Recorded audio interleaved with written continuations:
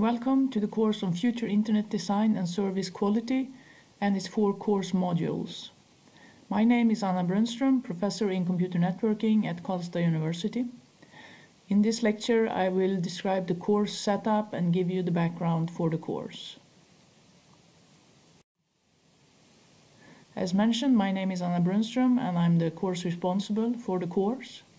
Together with my colleagues Carl-Johan Grinnemo and Stefan Alfredsson at the Computer Science Department at Karlstad University, we will be your instructors for the course.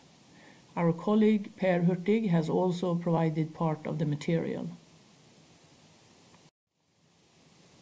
So the course consists of 4 course modules. Each one can also be studied as its own course. The first course module addresses reducing internet latency, why and how. In this course module, we look at how latency today is a dominating factor for application performance. We look at the different sources of delay and how they can be mitigated, paying particular attention to what is called buffer bloat and the use of active queue management as a mitigation for this problem. In our second course module, Quick and the Evolution of the Web, we have a look at how the web applications has evolved over time, what requirements they put on the network, and how the protocols of the internet has evolved to meet these requirements.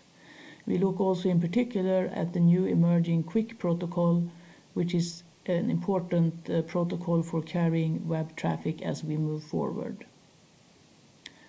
In the third course module, we have a look at multi-access solutions.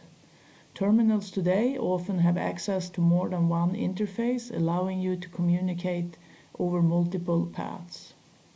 We look at the key techniques involved for multi-access communication and look in detail at some of the solutions. In the fourth course module, we have a look at Internet stack evolution, challenges and opportunities. Here we look at the concept of Internet ossification, how you have the ability to evolve the internet, and looking at transport services as a solution to this issue. So the course is delivered to you by the Computer Science Department at Karlstad University. The content of the course is also highly connected to one of our main research profiles within the department. So in the CS department, we have a strong focus on computer networking and distributed systems, and our other profiles are on security and privacy and also on software engineering. So within computer networking, work is carried out within the DISCO research group, the Distributed Systems and Communications Research Group. So within the DISCO group, we started to work on internet latency already 20 years ago. We were also one of the partners on one of the early framework projects within this area, RITE, Reducing Internet Transport Latency, where we looked at transport layer solutions and also interaction with the network layer. Through one of our PhD students, we've also had a very close collaboration with the buffer bloat community, and the buffer bloat community has been a driver for reducing internet latency over the last years, developing many of the solutions in this area. We've also had a national 5-year initiative to build a distributed research environment related to low latency internet, and this in collaboration with the RISE, the Research Institutes of Sweden, and Mälardalen University in Västerås. Work on latency has also been carried over in the Horizon 2020 project NEAT, and NEAT had as a target to look at the evolution of internet protocols and how you can introduce new protocols into the internet in a flexible manner, and also how you can configure communication to optimize performance.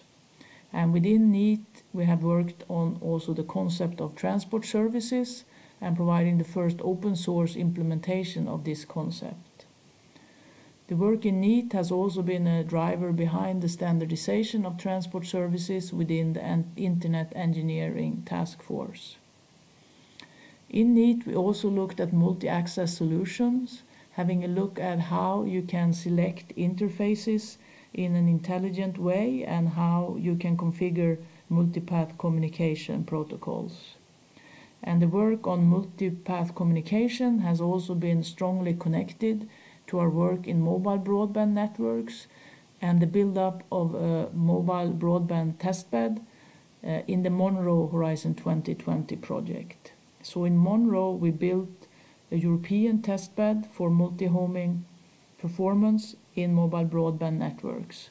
So we have measurements node across several countries in Europe, and each node has access to multiple operators, so you can experiment also with communication over these multiple access techniques. The work on mobile networks is something that is also now carried over into the 5Genesis Horizon 2020 project, where we are building a testbed for 5G networks to experiment with the application performance and the support of 5G for new emerging services. Much of the work behind these lectures have also been carried out in a large national research profile, namely the HITS profile, on high-quality network services in a mobile world. And this is a research profile carried out together with 5 industrial national collaborators, which have also contributed input to these lectures. So let's return to the 4 course modules and the timing of the course.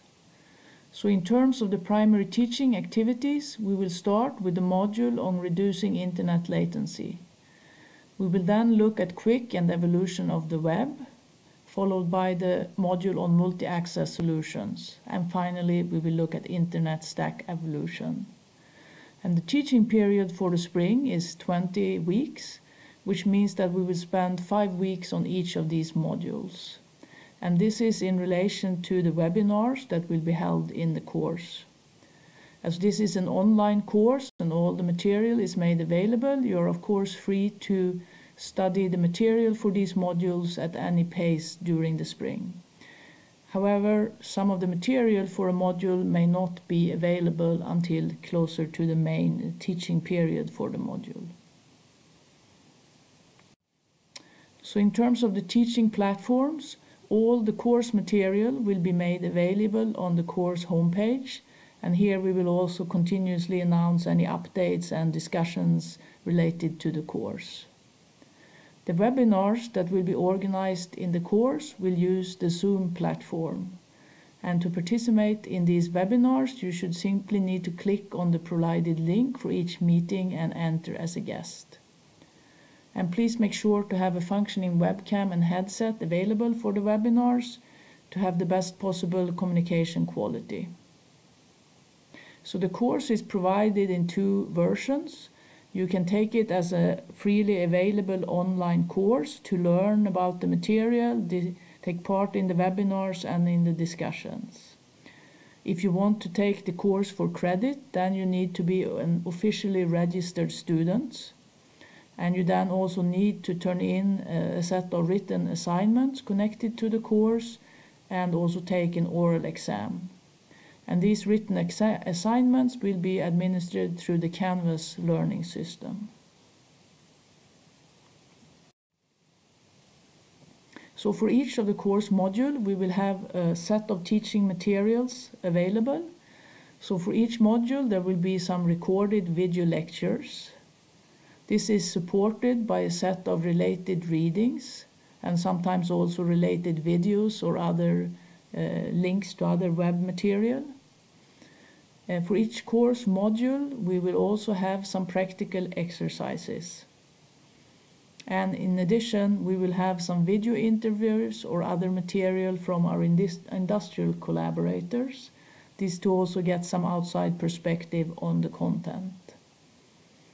As mentioned, in each of the modules, we will have some webinars available, and the idea here, of course, is for you to be able to discuss and ask questions about the material.